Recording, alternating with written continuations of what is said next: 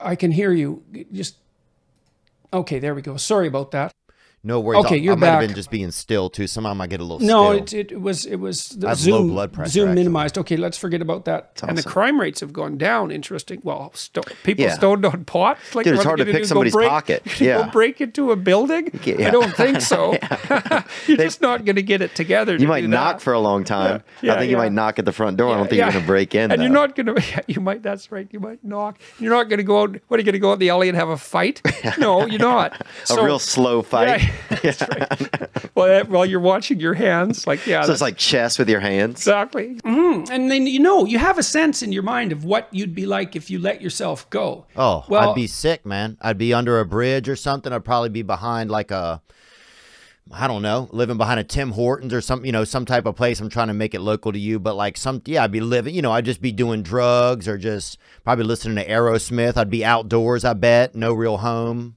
I'd have no family. Yeah, so for you, it's a vision of homelessness and substance abuse. Yeah.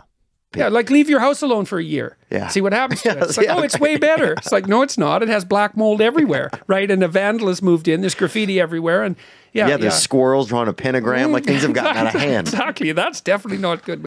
Like I've been to Africa before, and I remember looking in the eyes of a man one time, and it felt like he was like, no joke, doctor, it felt like he was like 3 million years old. Like it just, like his eyes, it just felt like, man, you could just dive into his eyes and never hit the bottom, man. Like I'm 38, I mean, I'm kind of a late bloomer, so I'm kind of maybe like 32 really, but I'm also like an old soul. So I guess I'm actually like, I'm back at 38. But This is a quick trip. yeah, sorry, it was. Yeah. I'll kind of ask myself, well, what am I feeling right now? Like, am I feeling sad? Am I feeling disappointed? Am I feeling dejected? Am I feeling tired? I just start to really kind of like, it's almost like using a metal detector over my feelings when I ask questions.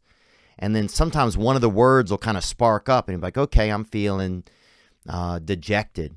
And then why? Who's making you feel dejected? What's making you feel dejected?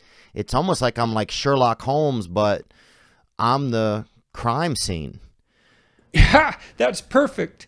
That's perfect. Like I remember my first kiss, like when I was moving towards her face, I just remember feeling like the ships were crossing to Troy, and I remember feeling like, like Sparta, and just like, like Denzel Washington was there, like everything was going on inside of my body, it was like the whole like,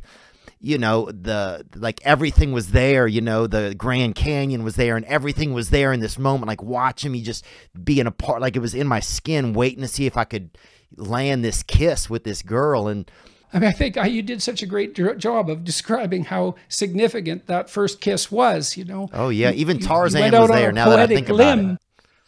What's that? Even Tarzan was there now that I think about it. Right. Do you remember your first kiss, Dr. Peterson? Was it in Canada? Yes, it was certainly in Canada.